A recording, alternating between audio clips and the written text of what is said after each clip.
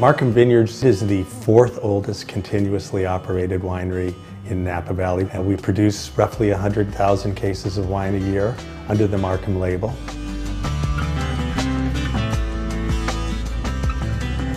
Well, this is actually the third year of the Markham Mark of Distinction Award, and it's an award that's given to two very deserving recipients that have a huge impact on their community. Markham Vineyards started the award based on a long history of supporting various charities around the country, kind of as a payback for how well we were received in this community.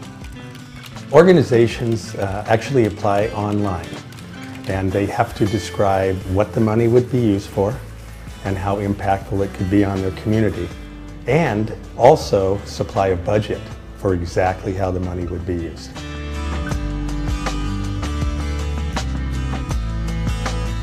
First, there is the application process, of which we receive usually over 100 different applicants from around the country. A screening process by a third party to pick 10 finalists based on merit, and then a voting process. People are allowed to vote once a day for up to 30 days. My name is Chief Larry Dombrowski. I'm the Chief County Detective for the District Attorney's Office in Erie County, Pennsylvania. And we're here representing ErieAlert.com, which is a website we created for our neighborhood watch groups to share information about safety and other issues throughout our community. Erie County actually is a great place to live and raise a family. Unfortunately, with the demise of the manufacturing base and there's unemployment, things like that, sometimes that unfortunately leads to criminal activity. By using the grant money from Markham, we are now able to get funding to actually create a better communications between watch captains, neighborhood watch groups, and the police. One of the things we're going to do is get direct connect cell phones that a neighborhood watch that is having problems, particularly like youth violence, will have direct connections to the officer in charge of the shift. And this circumvents that communications gap when you have to call a dispatch center in order to have somebody arrive to solve whatever problem is happening in a neighborhood.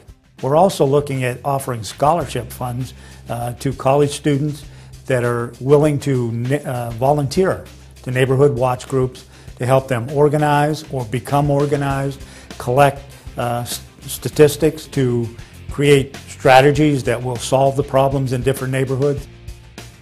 We're elated to find out we were one of 10 nationwide finalists, and then obviously overwhelmed when we found out we actually won. This is a win-win situation for Erie County, Pennsylvania.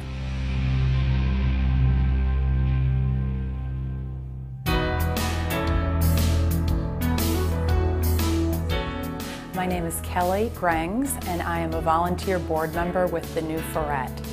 The New Ferret is a coalition of small businesses and property owners, renters, tenants on a corridor uptown New Orleans from Jefferson Avenue to Napoleon Avenue on a historic corridor called Ferret Street. Ferret Street has a deep history of culture, diversity, tradition to the New Orleans community. Once Katrina happened, it was questionable of would that area be able to rebound and come back.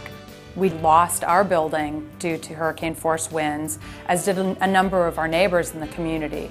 That's a very large challenge of people that just unfortunately have not been able to return to New Orleans, and not just residences but blighted businesses on the corridor. And so we work directly with them, trying to get them back, get those buildings back into commerce, to get the vibrancy of the corridor back to what it was.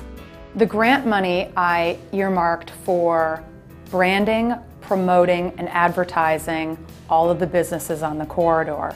Once people slow down and recognize the fabulous small businesses on this corridor, the economic impact will be tremendous. And I was so stunned by how many people across the country voted and then emailed me and said, "Congratulations, we were in your court. We love New Orleans and we love Ferret Street." And this became a great opportunity for us to show We are back in business and back better than ever.